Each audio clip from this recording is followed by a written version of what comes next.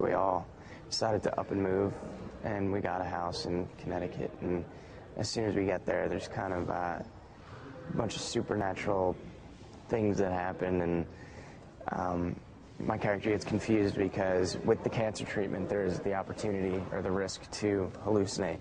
So he's having trouble differentiating whether he's really seeing these things or he's hallucinating.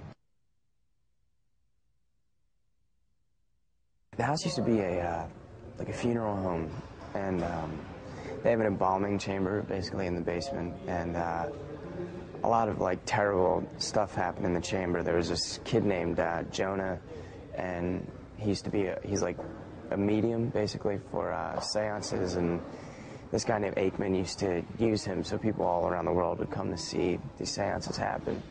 And at one point, everybody pretty much gets killed during one seance, and there's basically a lot of anger and a lot of like bad energy in the house. So the kid Jonah is trying to speak to me in whatever way he can, and try to get me to pretty much end everything that's going on.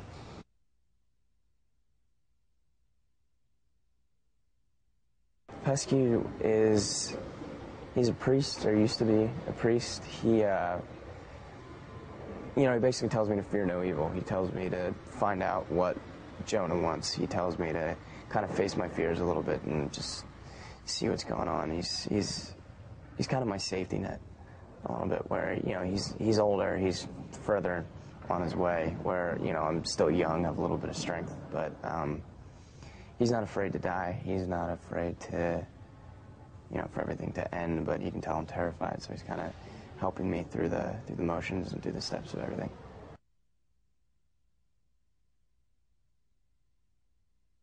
Wendy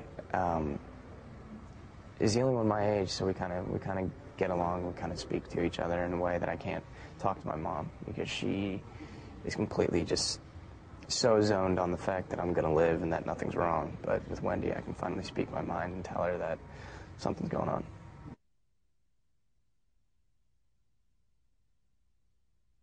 It's nice to finally find a horror movie that's like, it's actually got a really good storyline, which is nice with the dramatic sense of it and the family sense of it, where it's not just blood, guts, and torture. It's stressful for the family, and then it's stressful for my character to know he's hurting his family, but he also is dying and he's seeing ghosts, and it's just like, it's been tough, but it's been a really cool kind of challenge.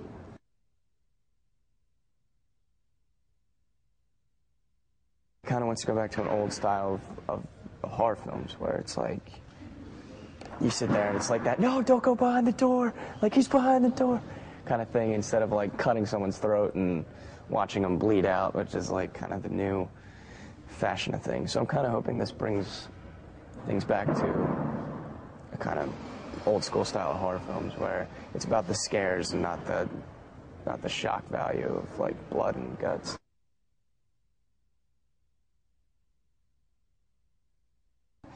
He's been really great on set. Like, he has everything very planned out, very mapped out. So it's like, because there's a lot of shots for this movie, it's going to look really like stylized and really cool. That you can definitely tell that a lot of his Ward 13 kind of thought process came out, because everything has to be very planned out for the way we want to shoot this movie. But he's been really good about it. Like, everything's very straightforward, and he knows exactly what he wants, and he knows exactly how to do it, and it's been going really good.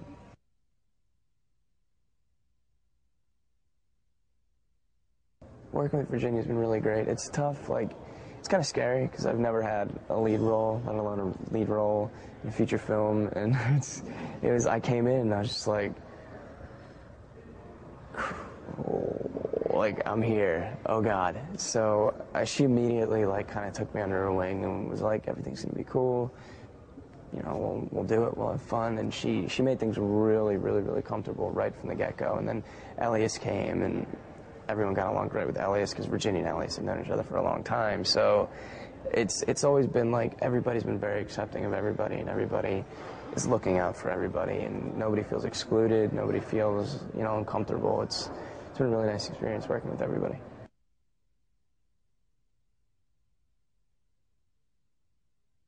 Well, I'm hoping they see something they haven't seen for a long time. I hope they actually, instead of being disturbed, they're actually genuinely scared, and they sit there and actually scream and actually yell and actually jump and get afraid. Because I haven't been to a movie in a while where I've, like, it's fun to be scared.